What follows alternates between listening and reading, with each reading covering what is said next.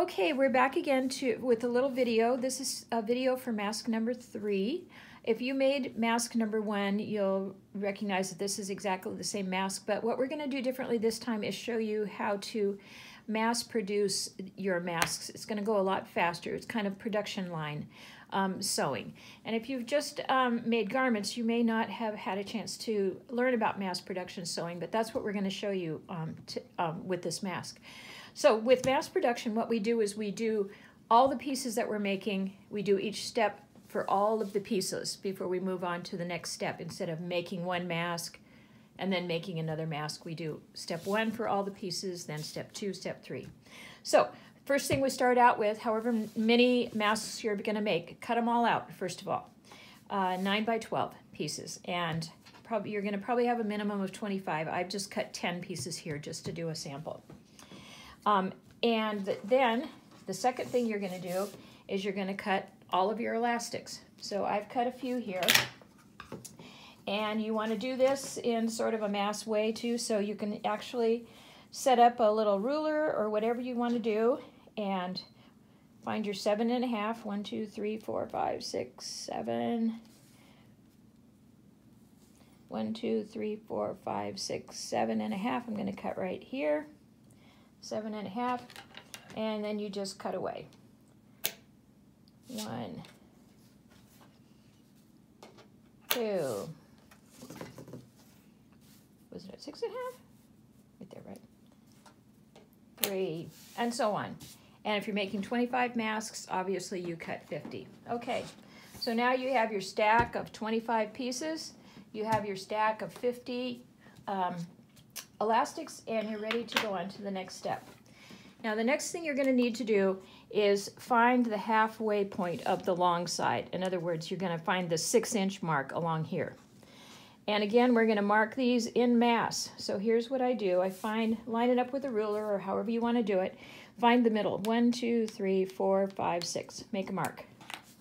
You can even use a regular marker if you want, or you can use a washable marker. Flip them all over.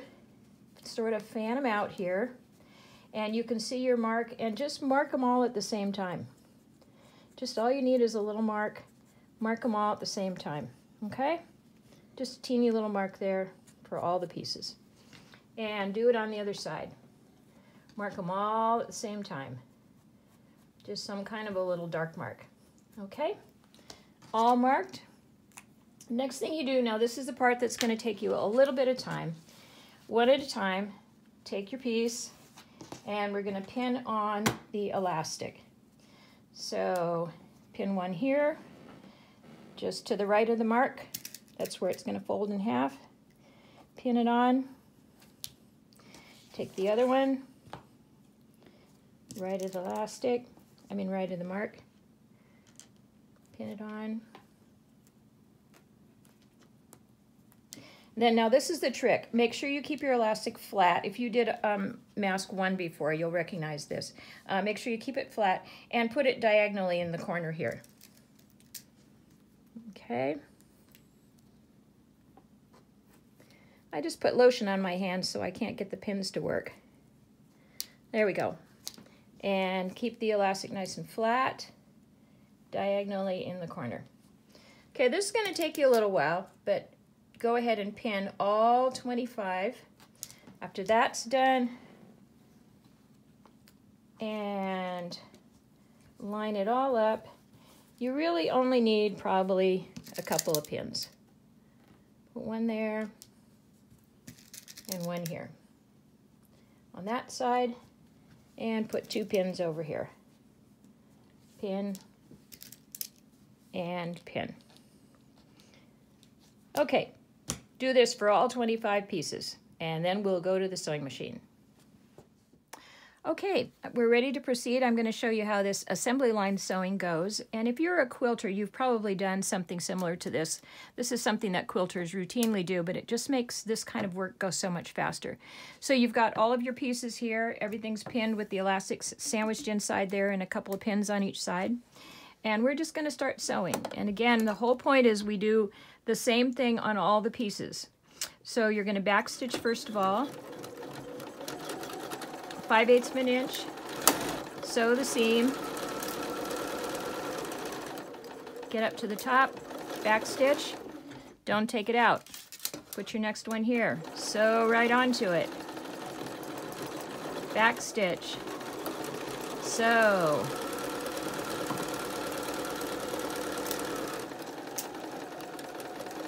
back stitch, get your next one, sew, back stitch, sew,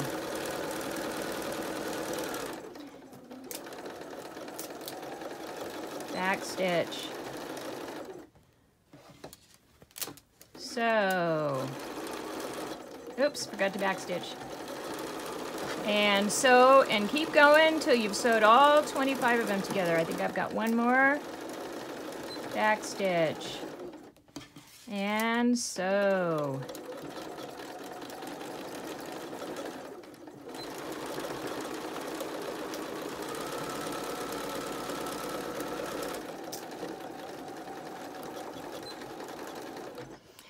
Okay, now let's assume you've done all 25. You've got this big string back here. So now you just take them, cut them apart.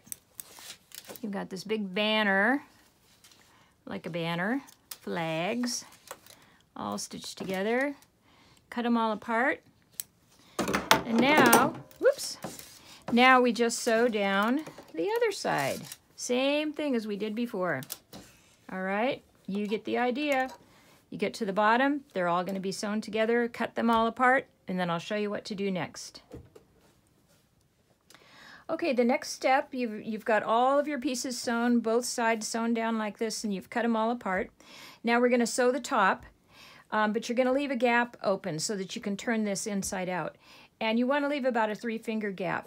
So you can mark with a pencil, just run through all your pieces, mark, mark, mark, mark, right in the middle, mark, mark, okay? And we're ready to do some production sewing again. So we're gonna back stitch, we're gonna sew to the mark and back stitch, then we're gonna stop and cut the thread, or at least stop sewing. Move to this line, back stitch, go here, back stitch off, and then we're ready for the next one, okay? I'll show you.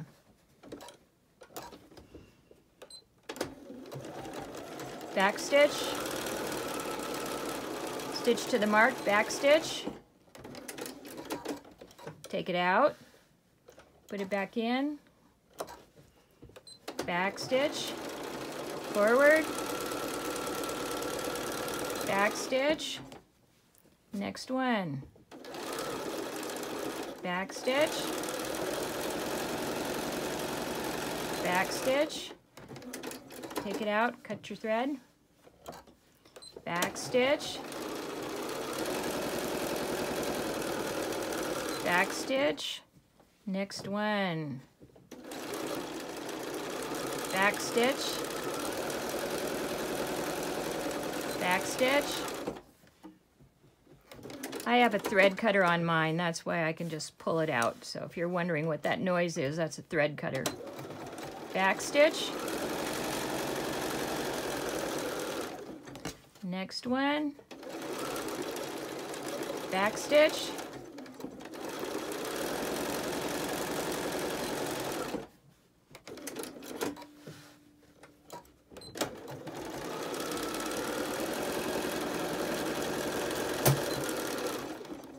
all right, you're done. Cut them all apart and then I'll show you the next step. Okay, so these have been cut all apart. Now all you do is turn them right side out. Shouldn't be too hard. Push through. You'll see an elastic there. You can just pull on that if that helps.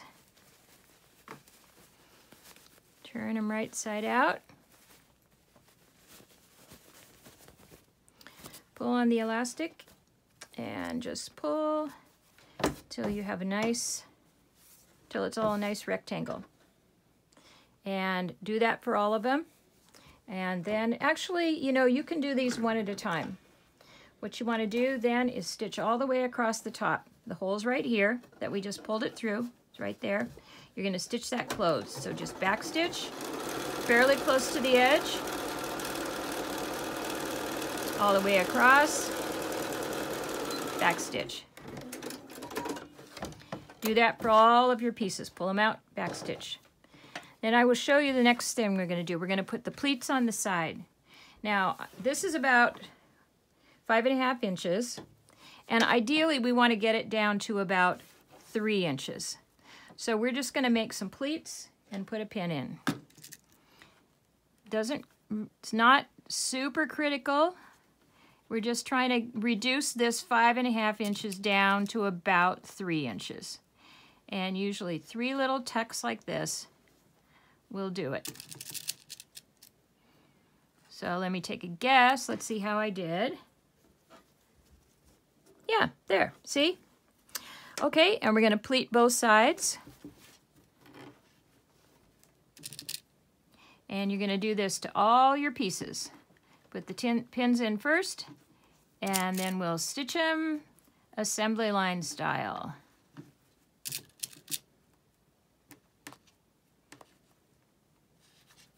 There you go. That's one done. Do all of them. So you've stitched across the top here. And actually, before you do the pleating, you need to stitch on the other side too. This will just hold everything in place when it goes through the laundry. So just stitch on the fold.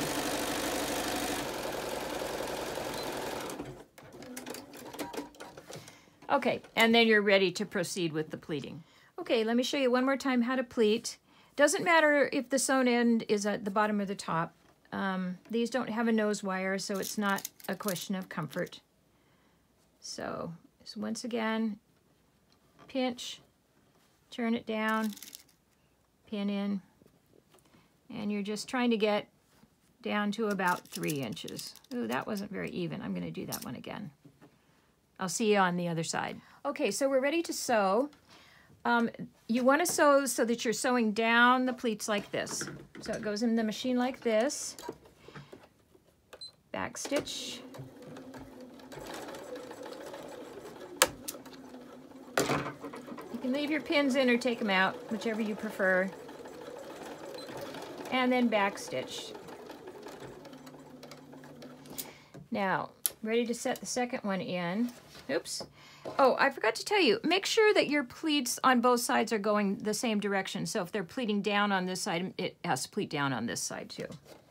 That's probably pretty obvious, but... And we're back stitching. You could back stitch all the way back up to the top if you want, like this, to really hold them firm like that. And then you'll come down and it'll be 3 rows of stitching. That'll never come out. See, this one I had the stitch at the top. Doesn't really matter. Back stitch. And one more, and then I've got something to show you.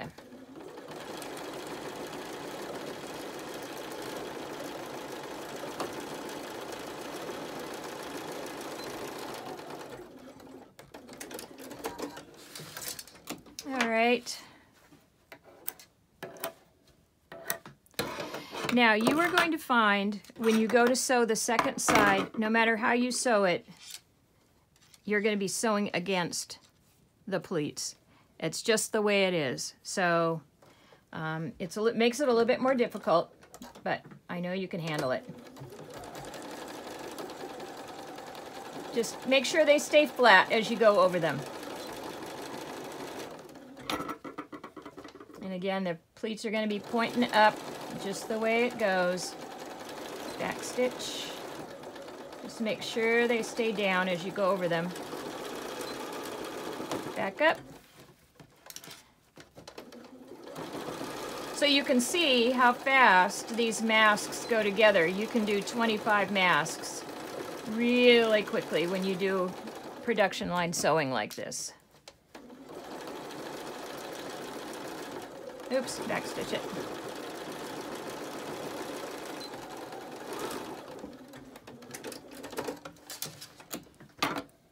Cut them apart. Take the pins out. And you are done. Let's see how it looks.